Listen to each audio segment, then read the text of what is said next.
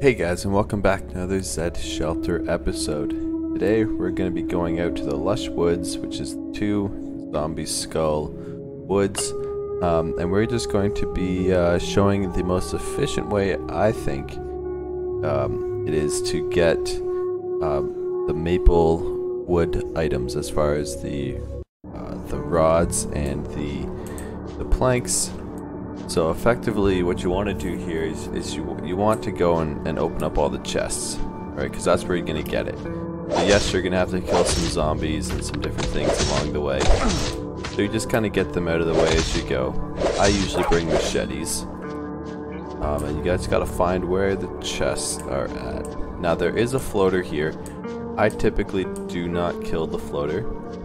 I will run around the outside, get all the chests, kill all the zombies around the perimeter, and then effectively I would chase the floater around. So we got one of the maple trees here, which is one of the things that you'll cut down. And I will save you from watching me cut that down, but here's one of the chests that you gotta find to open. Once you open it up, see we got 1 maple rod. That essentially is the equivalent of 4 maple logs, right? Which is essentially cutting down 2 maple trees, which is usually what there is at the higher ranked woods. It'll be 1 or 2, or sorry, 2 or 3 maple trees there. So right there, we've already almost got the equivalent of what you would get there, and then it's already finished, so you don't have to worry about actually completing the function or the activity of creating the rods or the planks yourself. Not to mention, you do get half decent experience from these guys. Let's just make sure there's nothing down here. Okay. Now, is there chest going to be up here? Usually there's 3 chests. Usually. Doesn't mean there always is. Sometimes there's only 2. But usually there's 3, so I see the other one there. I just hope that this one's not the floater one. Which it is not, which is good, so that means there are 3 chests here for us to open. I really don't know who, so this one only had a log in it, so it was not great. Usually they'll have planks in them as well. Okay, let's pull back here, Brutus, for a second. Feed you some bones here. Get you all happy. And I'll have one of my bandages. Okay, so now that we got that, the only things left, and I think I'm gonna actually cut down the maple tree now, because it's gonna be significantly harder once the floater is chasing us. But essentially what I do is, I'm just gonna come and cut this down, but you want to deactivate your dog, mostly because he's gonna run in stupidly against the floater, and he's not gonna stand a chance. He's gonna get killed right away.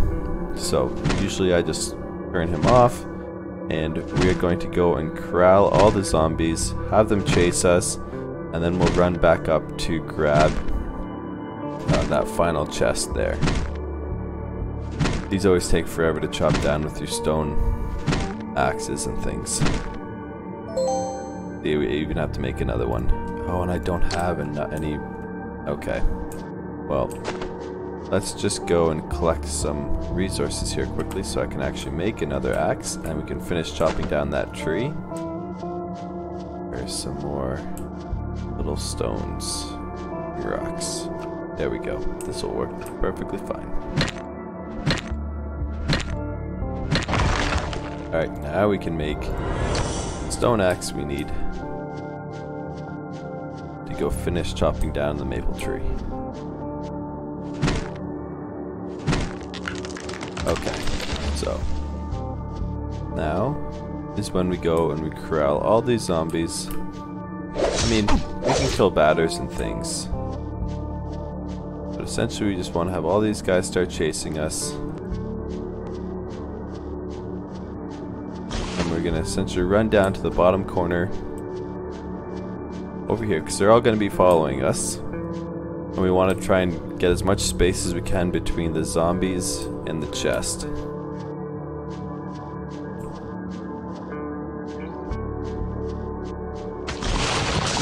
and we can try to kill some if we want, but we just have to be careful because they do have those different attacks there that they're not too friendly. Especially the floater. His splooge is pretty nasty stuff. Okay.